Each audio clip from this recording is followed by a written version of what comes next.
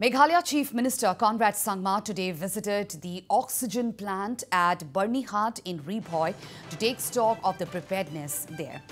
The objective of the visit was to oversee the functioning of the plant and be prepared to deal with the ongoing crisis, Sangma said following the visit. It may be mentioned that in line with the centre's directive to boost availability of oxygen in hospitals, Meghalaya is all set to receive 3 oxygen generation plants in a bid to aid its fight against the deadly COVID-19.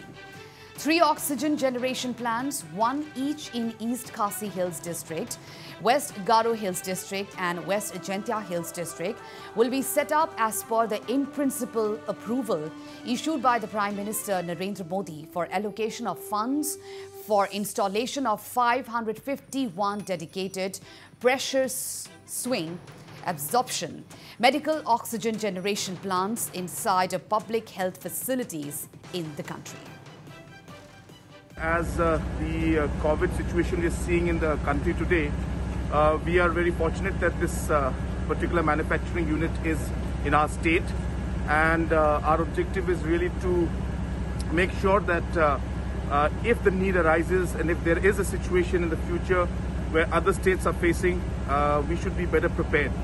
And the idea is to coordinate with the management out here for any kind of supply that's required in case, as I said, the situation arises. Hopefully, we will not have to face a situation like that, which we're seeing in the rest of the country, but one cannot say. So we need to be prepared from all fronts. So I've come here to visit the manufacturing unit to make sure that there are no difficulties, challenges they're facing.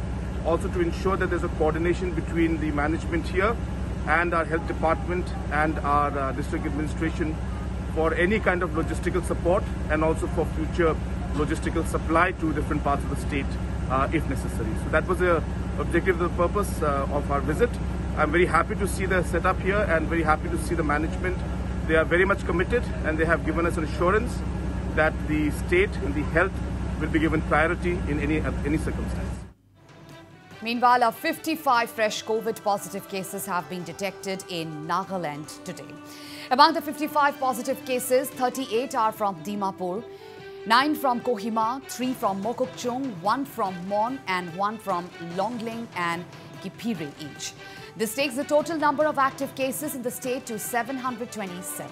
And positive cases in the state has risen to 13,238 with 12,135 recovered patients so far.